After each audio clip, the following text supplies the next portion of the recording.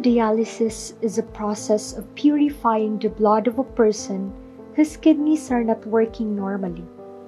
Hemodialysis is a procedure where a dialysis machine and a special filter called dialyzer or artificial kidney are used to clean the blood. Usually, hemodialysis treatment lasts about 4 hours and is done 2 to 3 times per week.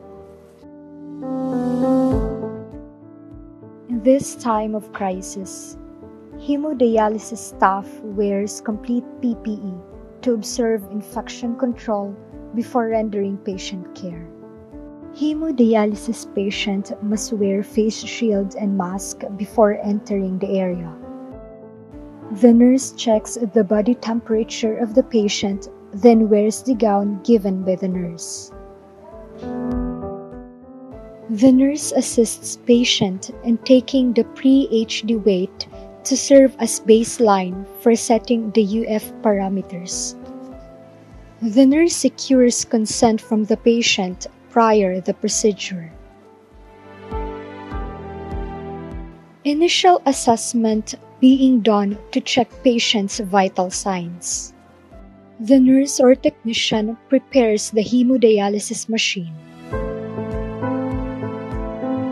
While preparing the machine, the hemodialysis nurse assesses and prepares the access site, then cannulates aseptically.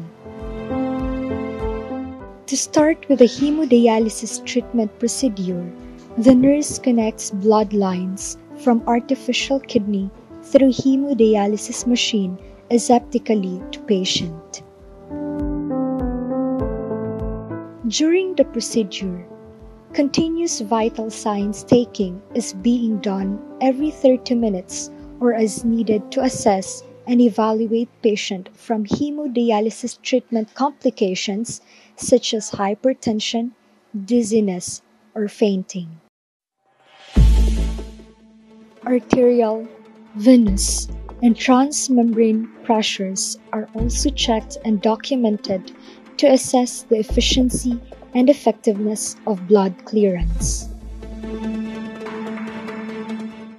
Once treatment maturation is completed, the nurse returns the blood to patient, disconnect blood lines, then decannulate the AVF needle. Enough pressure is provided to prevent bleeding, then cover with sterile and intact dressing. Post-HD vital signs and weight are taken and documented to evaluate efficiency and effectiveness of the treatment. Remind the patient on his next schedule of hemodialysis treatment.